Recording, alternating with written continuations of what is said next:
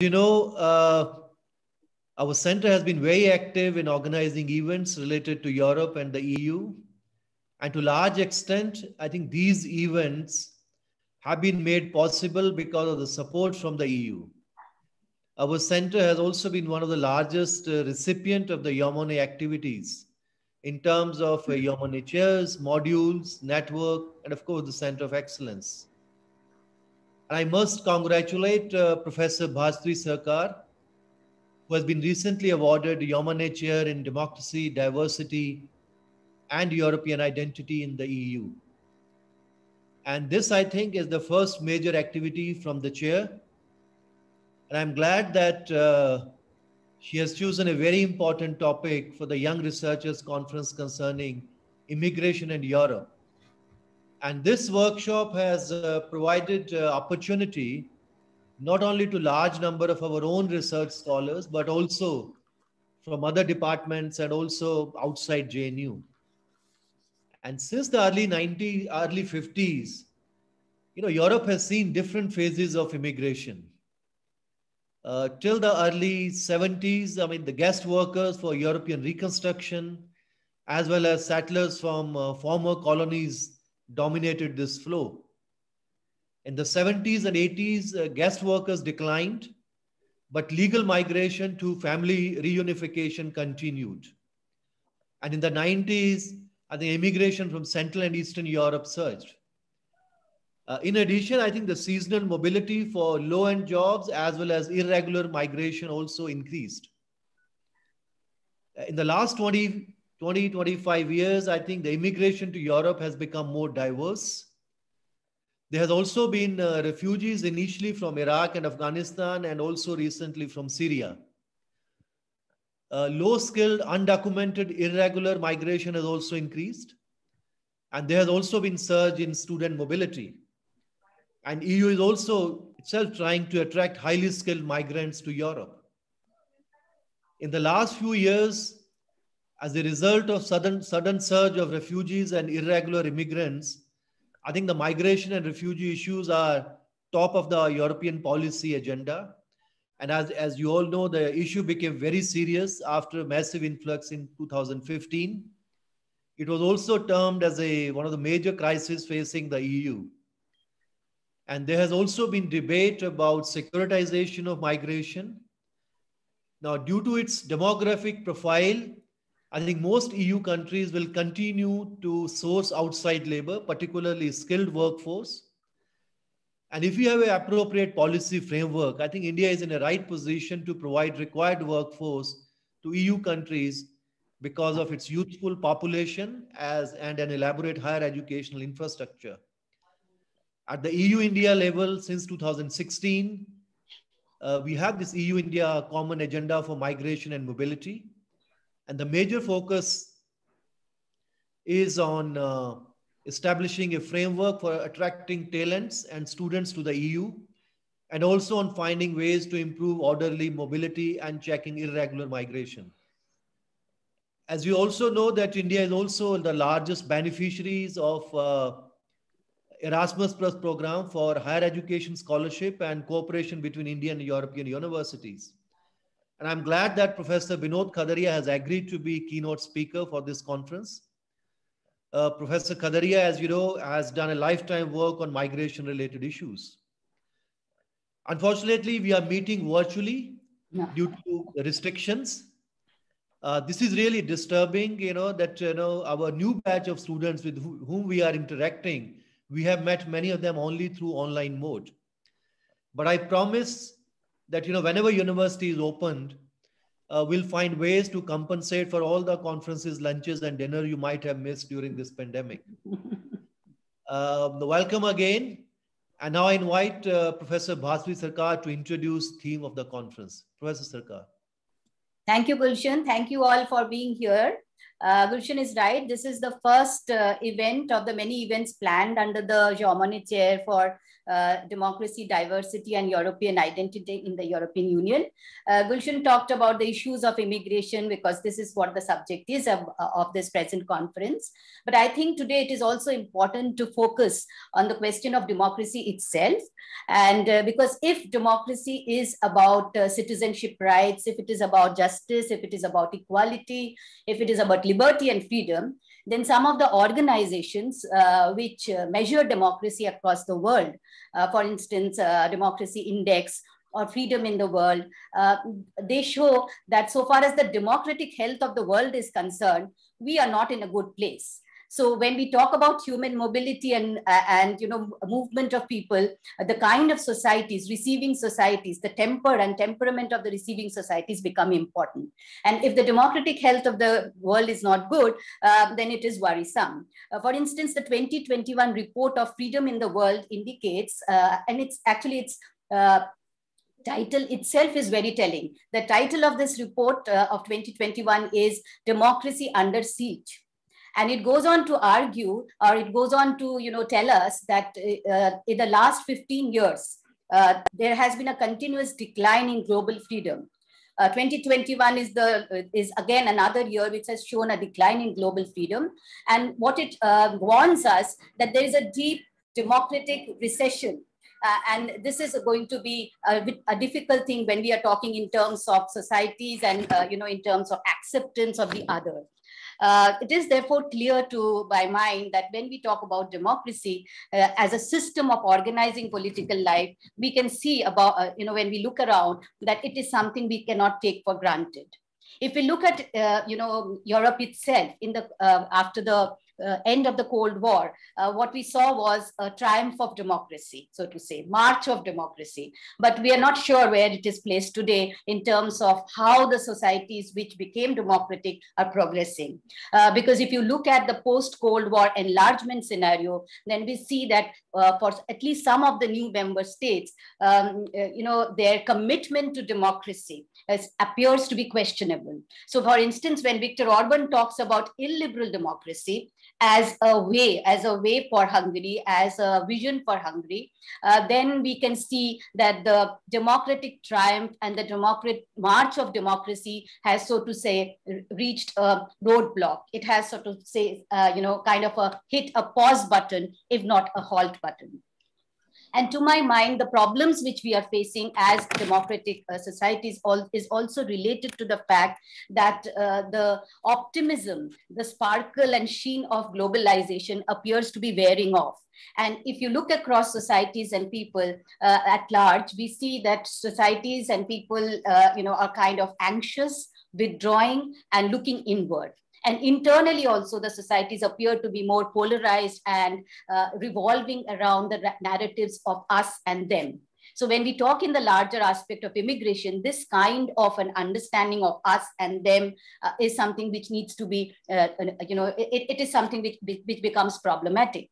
And I think this also becomes clear when we look at the kind of response to the refugee crisis of 2015. If we look at Europe itself, Europe looked divided, and the kind of response, as we know, ranged from unconditional welcome to complete rejection.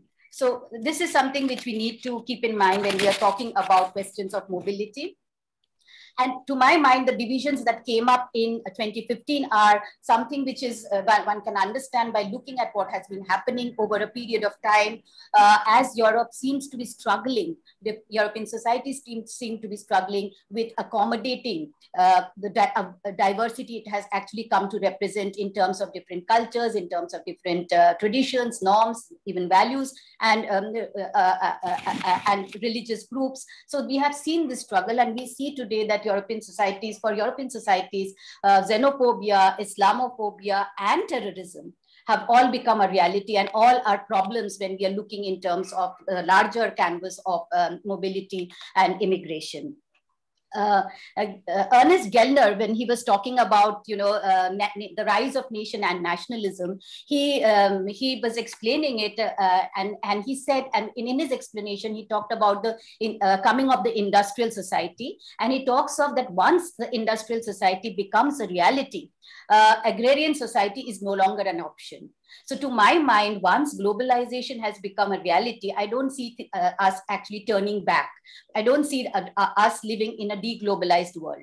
And if we are not going to live in a deglobalized world, the questions that it raises in terms of diversity, in terms of human mobility, they are here to stay. We need to address them. They are, as I said, here to stay. As someone has said, immigration is something, is like a leaking tap. You really can't turn it off. And if you can't turn it off, then the kind of questions that it raises, the issues that it raises, the anxieties that it generates, because it does generate anxieties. So all of this need to be addressed. It is with this in mind and the kind of work which is being done by the students in the center, looking at these issues from various aspects, political, economic, and social, that we thought of organizing this Young Researchers Conference on immigration and Europe, trends, shifts, and perspectives.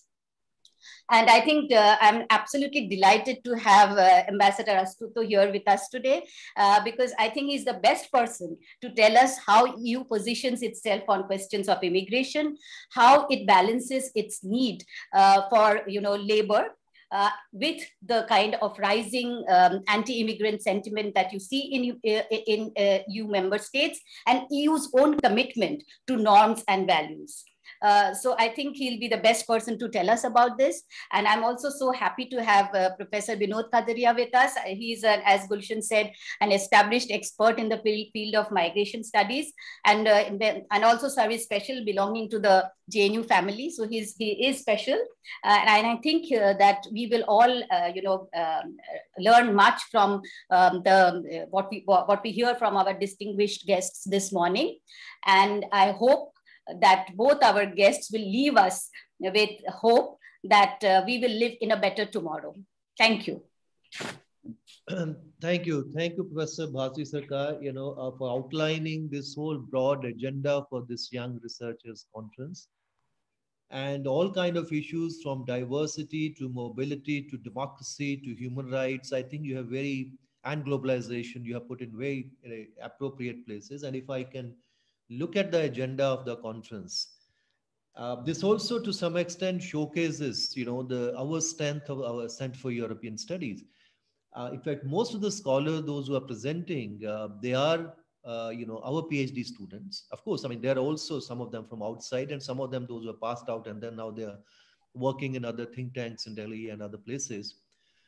So this also shows that, the kind of serious work on Europe which is required in India, and, we have been able to contribute something, hopefully, meaningfully to this larger debates, not just only about EU-India affairs, but what is happening inside Europe, and also looking things from European perspective, because in area studies, just before we started, we were discussing, I mean, area studies per se in India is, they're a bit of a crisis because of lack of funding from the UGC and from other sources. We are relatively lucky, and because of all the Erasmus programs and the support from the EU, and we have been able to continue our programs, and we have, as a result, our students, PhD scholars, have also been able to visit many European cities. But that's not the case with many other European other area study programs. Since the time is limited, may I invite His Excellency Ambassador Ugo Astuto, which most of our students anyway know him, because he has been very regular visitor to our center for many years. Over to you, Your Excellency. Thank you very much. Thank you, Professor Sachdevam, Professor Sarkar. Thank you all participants for inviting me. It's always a pleasure to be invited at conferences organized under the banner of the Jean Monnet program. As you said, Professor, a successful action under the EU flagship program for academic exchanges, Erasmus+. So let me praise the young researchers who who got into this very sensitive topic of migration. And let me congratulate you for having guided the students and organizing these 2 days of exchanges. Now the headlines of the presentation that I saw in the programs focus on mostly on the negative feature, titles such as crisis, fear, anti-immigration, Islamophobia, far right. In a way, I guess it's inevitable. And I'm certainly not going to deny that the European Union, as other complex societies, the European Union is also facing serious issues linked to immigration, its impact on society overall. But I feel that the story is broader than that, and I will also try to offer this dimension in my presentation.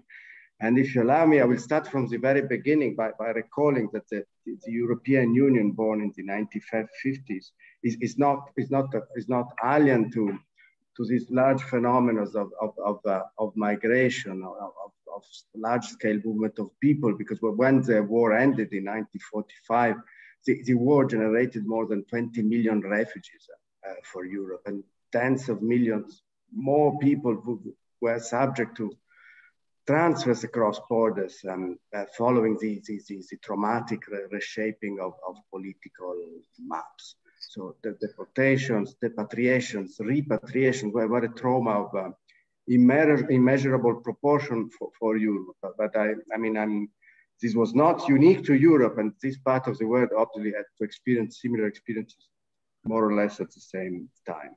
But this is simply to say that from the very start, the European project has been shaped by these traumatic experiences, and the EU core vision remains basically never again. So our founders have sought to replace conflict with dialogue and confrontation with peace based on common values and the rules of law. These ethos, I think, remains the red thread running through all treaties and actions and activities of the European Union, be they domestic or external. So the respect for human rights and for values, as well as the idea of pursuing a social market economy. Well, these are factors that can explain also, I believe, the present attractiveness of the European Union for migrants. But when it comes to broad principle, I think it's important to recall that the European Union defends the right to apply for asylum in a way which is in line with the Geneva Convention. And we welcome those in need of international protection, or we try to at least. The European Union is a major partner of HCR. We offer significant financial support to HCR and political engagement to address the refugee flows within the EU, within the neighborhood, and on the global scene. And we are also a strong supporter financially and politically of the International Organization for Migration and its mission to promote humane and orderly migration. Now, as you said earlier, global migration flows have increased dramatically over the past decade. And again, as you said, Professor, I think we can expect this trend to remain. Wars and conflicts, but also poverty and economic instability have been important push factors, driving factors in this phenomenon. And we are obviously deeply concerned to see that irregular migrants are exploited by criminal organizations that take advantage of the plight of thousands to gain illicit gains. However, migration should not only be seen through the lenses of crisis, and it's important to recall that most migrants who come to the EU do so legally. In 2019, almost 3 million residence permits have been granted to their country nationals, including 126,000 Indian nationals for work, family reasons, study, and research purposes. In addition, although we are living through peculiar times and the COVID-19 pandemic has almost halted legal migration, But international mobility continues to be important to address societal challenges and to take advantage of the positive aspects of globalization. Circular migration, mobility across countries can develop people-to-people links across the globe. And in turn, this helps for mutual understanding and to be more open towards and across culture. In 2019, more than 20 million third country nationals were residing in the European Union, 20 million. This represents more or less 4.7% of the total EU population. And it's only part of the diversity that you can find in the European Union if you consider that 40 million people residing in the European Union were born outside the Union. And among them, let me recall here a few bright examples. Then Mr. Ugur Shahin, born in a small city in Turkey, who came at a young age to Germany, and together with his wife, Özlem Türeci, the daughter of another Turkish immigrant, they founded the company Beyond Tech. Now, I'm sure you're all familiar with this name because it's a company which has developed the Pfizer vaccine in record time in a German laboratory. But these are only very recent examples. There are a few more that shed a bright light, let's say, on the perspective of migration to the EU, a perspective of opportunities and of successful integration for migrants and their descent. These are perspectives that I believe the Prime Minister of Portugal, Antonio Costa, and the Minister of Health in Ireland, Leo Varadkar, who are both of Indian descent, would personally endorse, considering their personal story. So these are facts, but this is not to belittle the integration challenges that the European countries are facing. All of them, although on different scales. And we definitely cannot deny the divided potential of issues related to migration. But it's important also, I believe, to exemplify that well-managed migration does enrich society, has enriched European society with new talent and with diverse cultural background. So in a nutshell, as we all know, migration is a complex issue. Cooperation in the field of migration and asylum within the European Union is relatively young. The EU gained competence on these fields in 1999. And the idea of a European approach to migration is not an easy one, as migration touches upon the very core of national sovereignty, and remains a very emotional topic among the general public and in political circles. But we are learning, and we are building from experience. And recently, in September 2020, the European Commission has presented a new pact on migration and asylum, which is based on three pillars. Well, first, the external dimension is about engaging with international partners and cooperating with third countries on readmission. And this is on top of the EU long-standing engagement in peace building and economic development. As you know, the European Union is the first provider worldwide of international development funds across the globe. And this is directed at tackling instability, poverty, and lack of economic perspective. But the second pillar is a resilient, robust, and fair management of the external borders, channeling people quickly through the right procedures, while at the same time fighting criminal gangs, gaining illicit profit from the suffering of thousands. And thirdly, the third pillar, a strong solidarity component with member states most confronted to migratory challenges. The new system, very importantly, let me stress, that includes credible legal migration and integration policies, because we remain convinced that this will benefit European societies and economies now and in the longer term.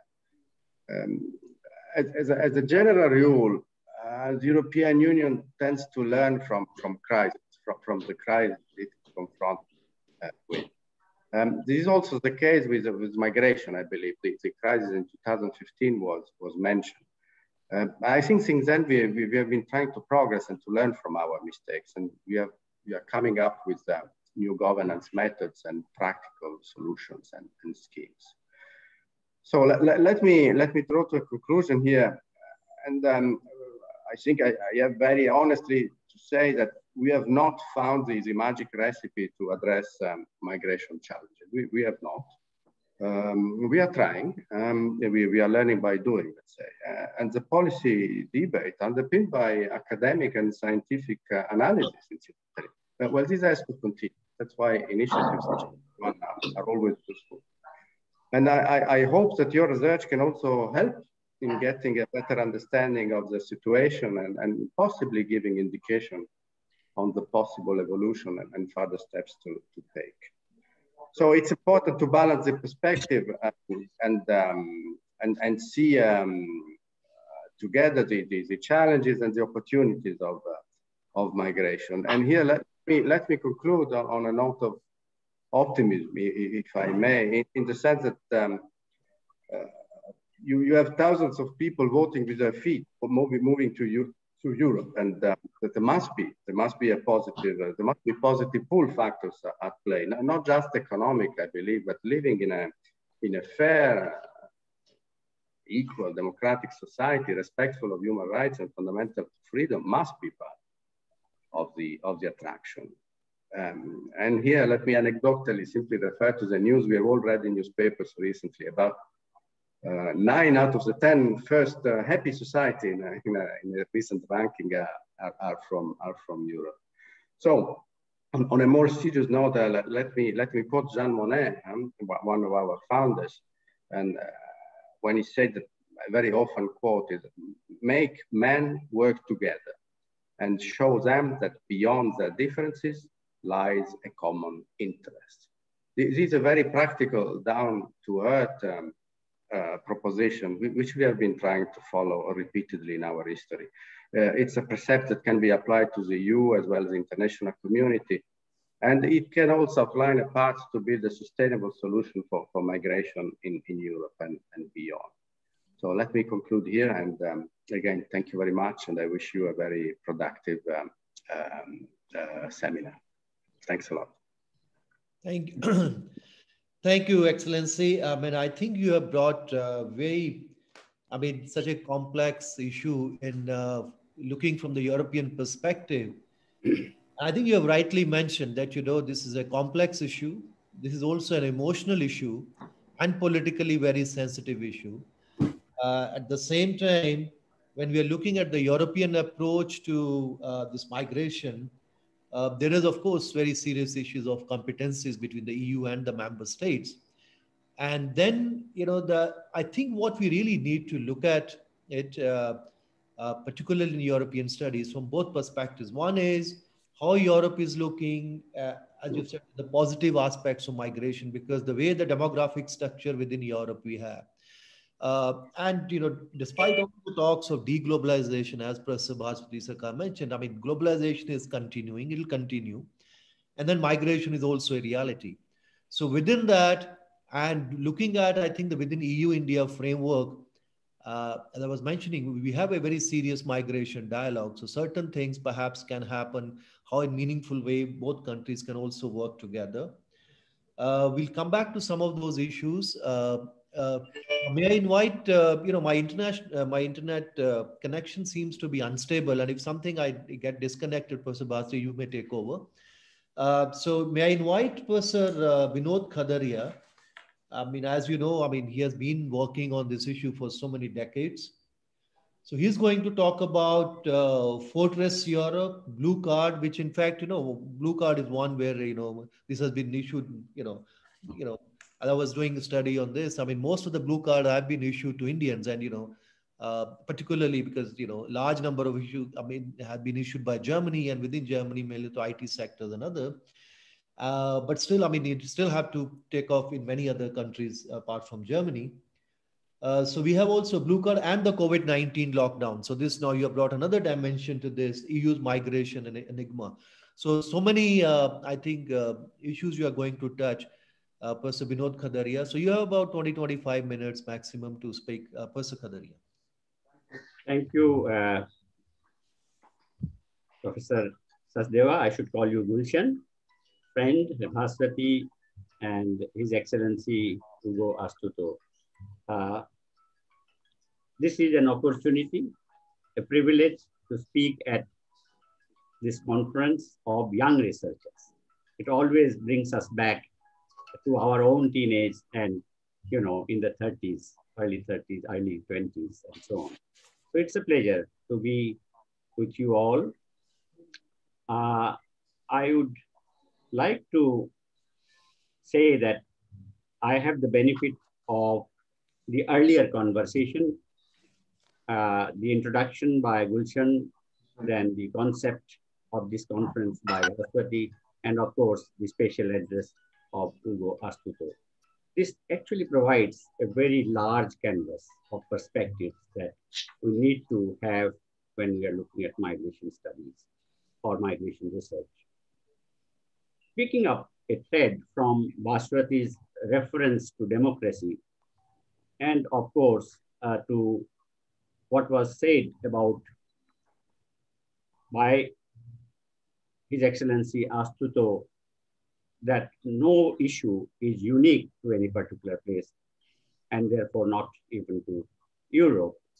I am tempted to share with the young generation a very popular poem, which is put on a plaque under the Statue of Liberty, in a country which also symbolizes, like India, the largest democracy in the world.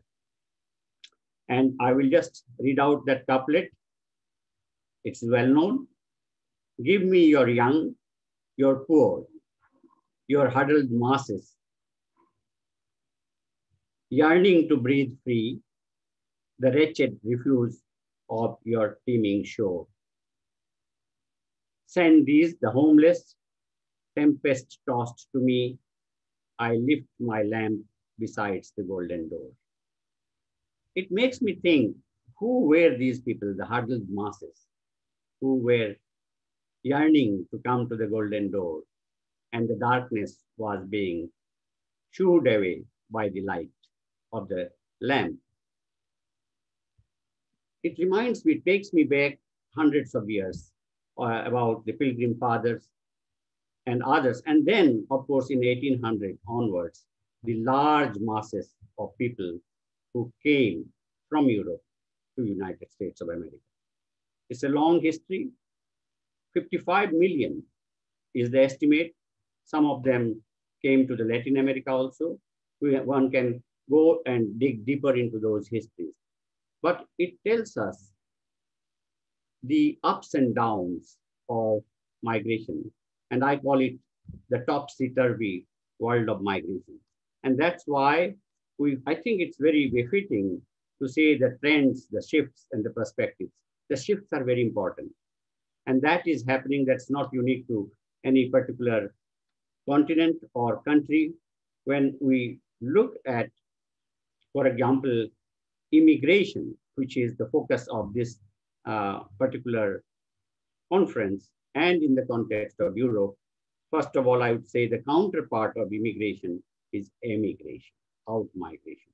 And that's where Europe started, by emigrating to the United States of America. And then when we come to Europe, the cliche that I have put in my title called the Fortress Europe, I tend to ask the question at different points in time, which country or continent has not been a fortress? That actually takes us into the trajectories of migration of countries like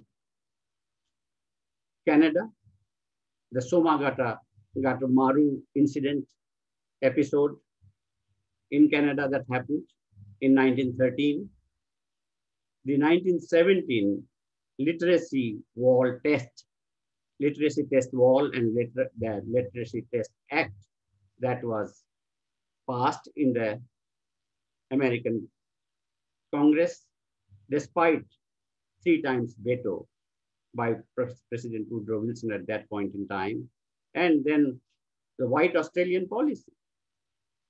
So I think there are enough examples of around the world to look at these ups and downs, because today, white Australian policy has been phased out. Canada has become multicultural country. United States of America is known to be a nation of immigrants. And so people ask, some researchers ask, has there been a country or a nation of immigrants? And it is also suggested that perhaps Europe could have laid its claim to that expression. It didn't. It's interesting from the point of view of doing research on Europe, on other continents and comparative research. So I would like to begin by saying that immigration and emigration are counterparts of each other. And if we look at this, then we find that even in the United States of America, it was the migrants from Europe who had dominated till 1966, as far as that.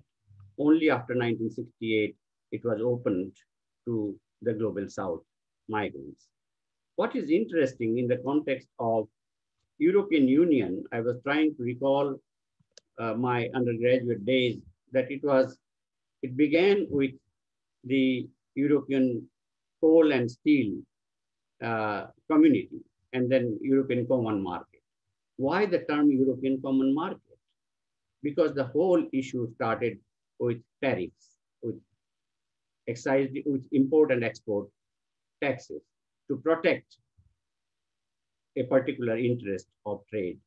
It is ironical that today we find these barriers shifting from the territory, from the domain of goods and services to human beings.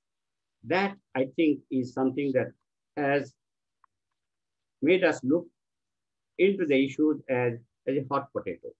Why I'm calling it hot potato is because if we look at the global agendas, then we find migration nowhere. Look at the Millennium Development Goal. The 8 goals do not have migration in it. The Millennium Development Goals were primarily the responsibility of the developing countries, the global South. The global North countries were not part of it. We today have Sustainable Development Goals from 2015 to 30. That's where the global North countries are equal partners with equal responsibilities. The 17 goals do not have migration in them. We have come a long way to very smartly ignore or avoid the discussion of human mobility on global agendas.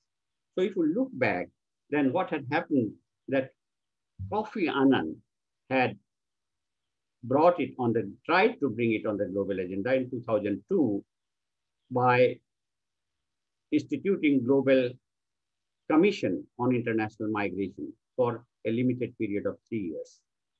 And the report, and that was the migration on the agenda, piggybacking on the agenda of development. And that's why we have the discourse on migration and development associated with each other. Subsequently, there was a high-level dialogue on migration and development in 2006, followed by the first GFMD, which took place in Brussels. And it has been alternating between a developed country and a developing country since then. I think a couple of years back, it was in Bangladesh and Asia. So we find that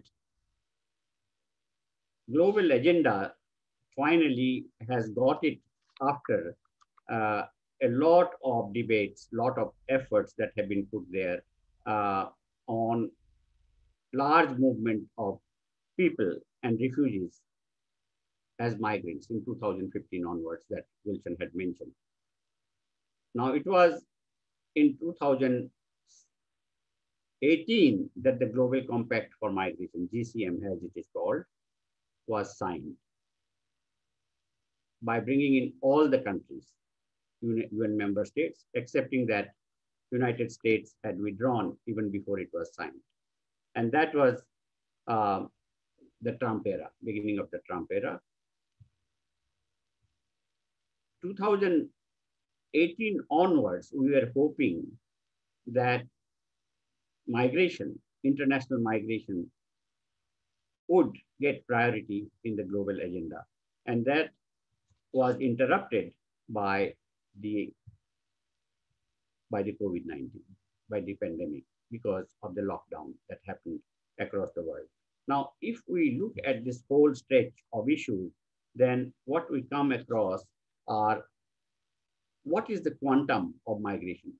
What is the total number of people who are migrating in terms of absolute numbers and in terms of the percentage of population? If we look at in terms of percentage of population, it is about 3.5% of the people of the world population who are not living in their countries of birth. But if we look at the absolute numbers, that's not small.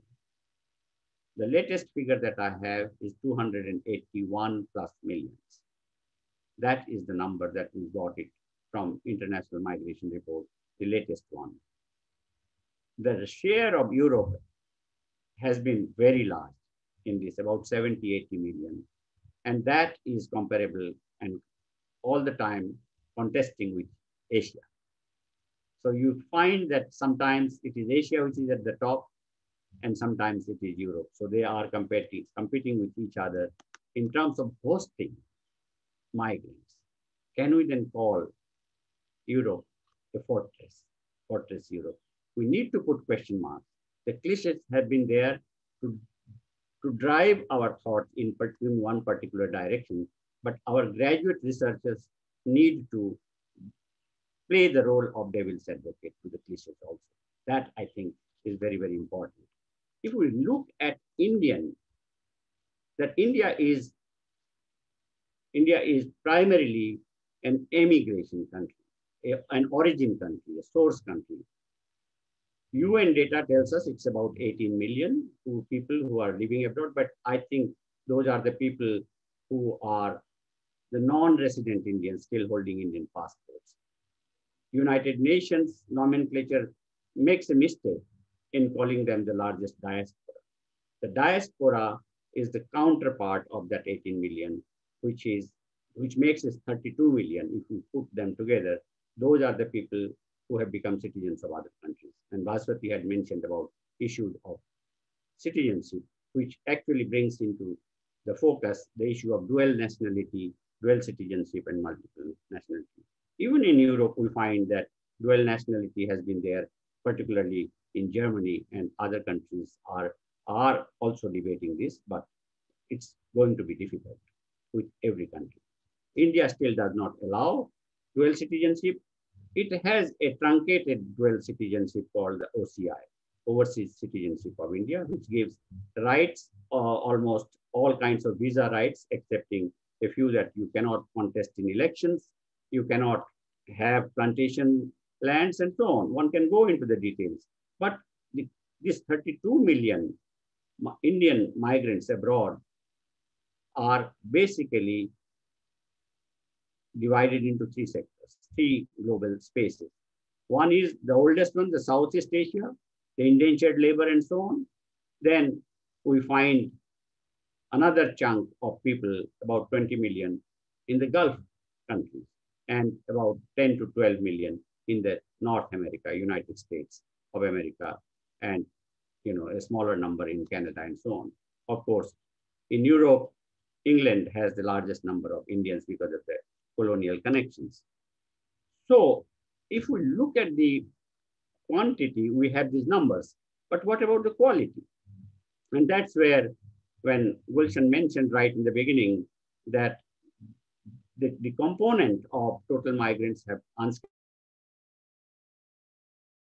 migrants and skilled migrants, the whole range of people, gender, classification, occupational classification, income classification, and all these indices of data tell us about the characteristics of migrants. If we look at that, then we find that the world has been very selective in terms of welcoming the highly skilled migrants and closing the doors on the unskilled migrants. And that's where it's ironical that the Global Commission on International Migration, which submitted its report in 2005, said, and I'm going to quote this, the traditional distinction between skilled and unskilled workers fails to do justice to the complexity of international migration. While they, that is skilled and unskilled workers, may have different levels of educational achievement, all of them could be legitimately described as essential workers. This is plain truth. Without one or the other, there can be no production of goods and services. Nothing would be possible. And if we keep this in mind, then we find that within 6 years of submission of this report, and by 2011, we found all the countries continuing to be highly selective. Not only the global north countries of developed world, but also the less developed countries and the least developed countries. So the onus lies on the migration policy being skewed in one direction. That, I think, is the challenge that amongst the many challenges that His Excellency Astuto had referred to. Why this is happening? This is happening because what I tend to call the dynamic conflict of interest in migration. And I call it a trinity of conflicts. Why this trinity? And I call it a trinity of, I tend to rhyme it out for the benefit of making it memorable, easy to remember, the trinity of age, wage, and vintage. The age is what was mentioned in terms of the demographic structure of the population. It's aging in Europe. So Europe requires younger migrants. And the migrants also age with time. So they need to be turnover. And that's why we find that slowly permanent migration policy is replaced by temporary migration policy called circular migration. In the name of return migration, in the name of circular migration, we get all this. In the name of brain gain, which used to be the counterpart of brain drain, now return migration is called brain gain, which are, the part of the topsy-turvy world of the discourse. Similarly, the wage component is very important. Highly skilled workers are needed, but because they are getting younger and younger, their wages are also becoming smaller and smaller. The total wage bill of the companies pay less to the younger workers, younger migrant workers than to the older people. So they are giving a golden handshake, retirement, voluntary retirement, and all that, because it keeps the cost of production of goods and services low and gives a comparative advantage to these countries in the world trade. The same commodity, if produced by senior people, then the cost of production is going to be high. That is the wage component. And finally, the vintage is in terms of the latest technology, knowledge in technology that is embodied among students. Not you and I. Our generation does not have that embodiment. It is you on the other side, the young researchers, that the world is after. That's why we have the education fairs that are taking place in metro cities at least 4 times a year to give admission, to recruit. They call it recruitment. They don't call it enrollment. And I think that's a Freudian slip, because what the countries and the companies have in mind, at the back of their mind, are future workers and not the students. The future workers with latest technology, latest knowledge. If we look at the ratio of return migration of younger people, of students, then 60 to 80% of those who are completing their higher degrees up to the PhD level do not come back to their home countries. They have their intentions. They want to stay. 80% want to stay back, and 60% actually are able to stay back. And they are welcoming. In fact, Obama in his 2014 State of the Nation address had shared this concern that are we actually educating these people, young people in our universities and countries only to compete against us, only to go back and compete against us? And that was actually driving force behind the policy of tax cuts, tax holidays to the industries, to the extent that if the American companies open their offices in Bangalore rather than in Buffalo, then they will not get the tax incentives. So this is what drives the migration, is connected with world trade, was connected with other policies that we need to understand in terms of conflicts of interest when we look at these issues. So finally, because we do not have enough time to go into these issues, I have flagged these issues for the young researchers to reflect on them and debate about these issues. You need not accept what I am saying. You must question me and question everybody else. And your questions may not have answers. That, I think, is the hallmark of good research. So finally, where are we today? And I call it that we are in the world of GCM, Global Compact for Migration. And there is a parallel Global Compact for refugees. But Global Compact for Migration has 23 objectives. How many of them and which ones are relevant to the country that you are studying? How many are relevant to the Global South? How many are relevant to India or Pakistan or Bangladesh or other countries or Philippines? That, I think, is important.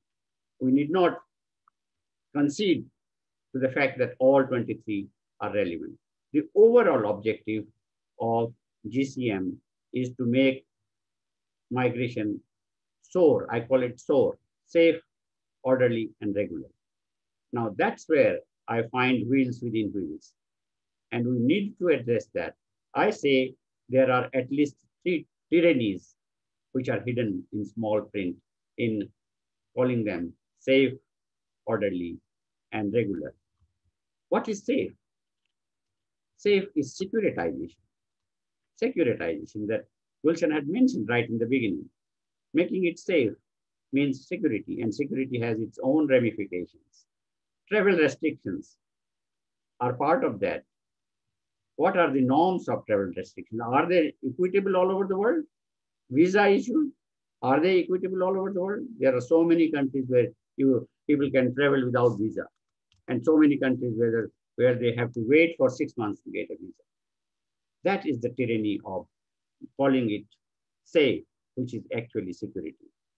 Orderly is actually social cohesion. That is inbuilt in the policy of integration. Now, integration is not one-sided. It is considered the integration, the responsibility of integration lies not only with immigrants, but also with the citizens who are the host. So the integration has to be from both sides.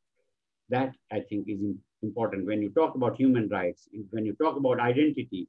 And I've seen the stretch, the range of topics that this conference is going to cover. It's actually touching upon all these issues. And finally, I would say regular. What is regular? I was actually the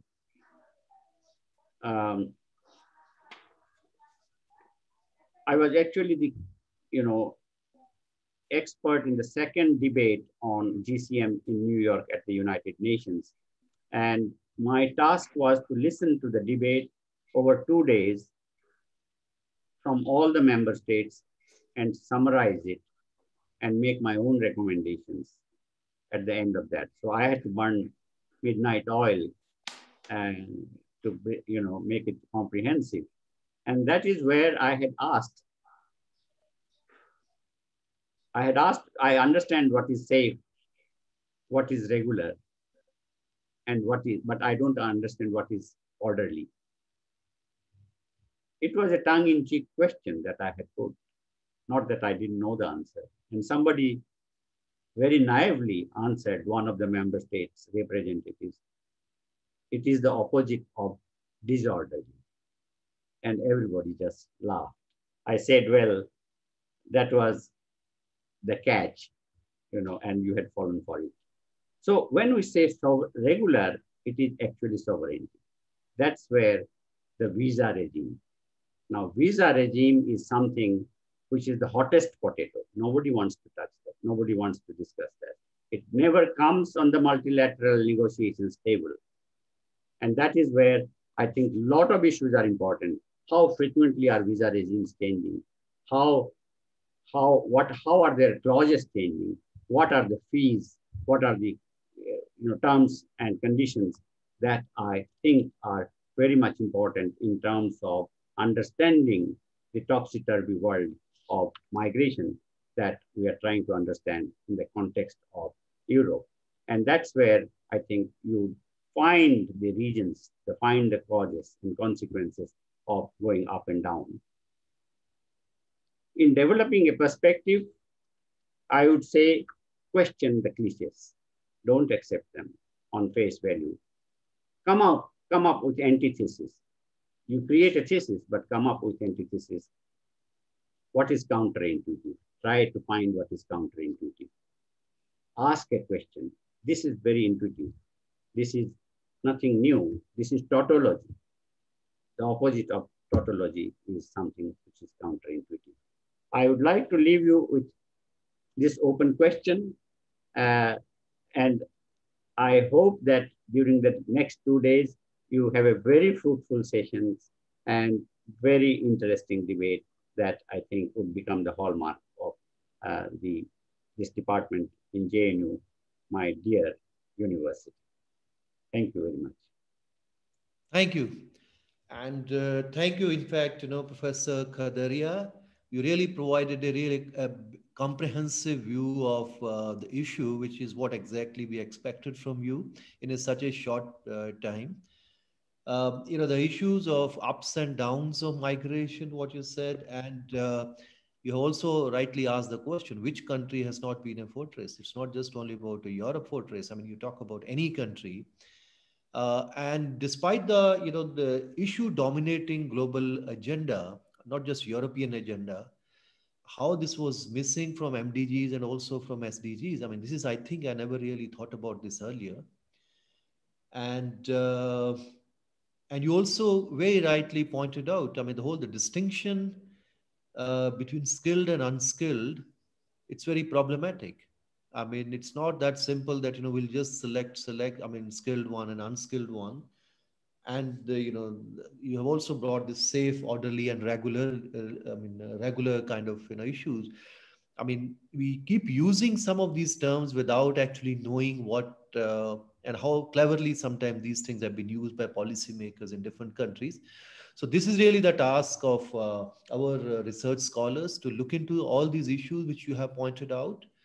Of course, within the context of Europe and India, EU, this is what our mandate is. I'm really thankful to all our speakers. I mean, they have all of the been, within the time limit which has been allotted to them. So I have absolutely no problem in managing this particular session.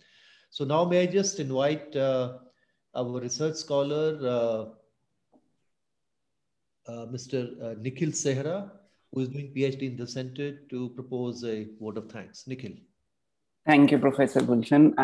Before I start, I would like to remind all our attendees to fill up the form that has been shared on the chat room, which will be shared again so that your certificate of participation will be ready by the end of the conference. Thank you. Ambassador Ugo, I think, has been disconnected because of some technical issue, but however, I'll lead on. I, on behalf of the conference organizing team, take this opportunity to thank His Excellency Ambassador Ugo Astuto, Ambassador of the European Union to India, to have graced this occasion and inaugurated and addressed the Young Researchers Conference. His views are immensely inspiring and insightful for us young researchers. I would like to extend gratitude towards Professor Binod Khadria for sparing his time and expressing his views on EU's migration and protruding towards the theme of the conference. I would like to thank the Dean of the school, Professor Ashwini Mohapatra, our School of International Studies, and our esteemed university for support and cooperation. Our heartfelt thanks to Chairperson of the Center for European Studies, Professor Gulshan Sachdeva, and the faculty of the center, Professor Musalma Bawa, Dr. Sheetal Sharma, Dr. S.N. Prasad, Dr. Taibor Lang, Dr. Shakti Prasad. Other esteemed faculty which is present here with us from the School of International Studies and from the university. I thank you for being part of this inaugural. I must not be forgetful in thanking the organizer of this event, Monnet Chair, Professor Bhaswati Sarkar, with the support of Erasmus Plus program of the European Union, who organized this and made this happen. Lastly, and not the least, the conference secretariat, Sanskriti, Debanjali, Anshu, Sumbul, and Yash, for being behind the curtains and making this possible. Thank you, everyone. And we would continue to the first session, the first working session, which is on European Union's immigration and asylum policy, which will be chaired by Professor Gulshan Sachdeva and Dr. Satyanarayan Prasad together. Okay, thank you. Since we have finished our time, so I close this session now, and I think there is some gap, 11 to 11:10, there's a coffee break, it's written. Yeah, right? there's a tea coffee break till 11:10, and then we can come back. We'll meet back again we'll continue. Don't disconnect yourself because that will create problem. So continue to be connected, but there's a 5 minutes break now instead of 10 minutes. So 11:10 we'll meet again. Thank you. Thank you, Gulshan. Thank you, Bhaswati. Thank you, sir. Thank you so much. Thank you, sir. All Thank the you. best. Thank you, sir.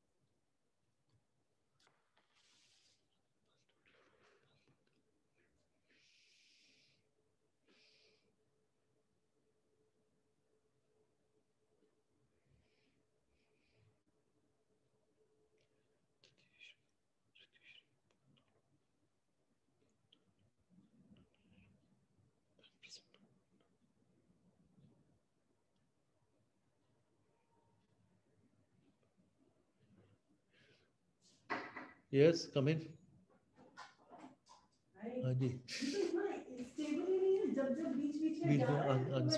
Sir, your mic is on.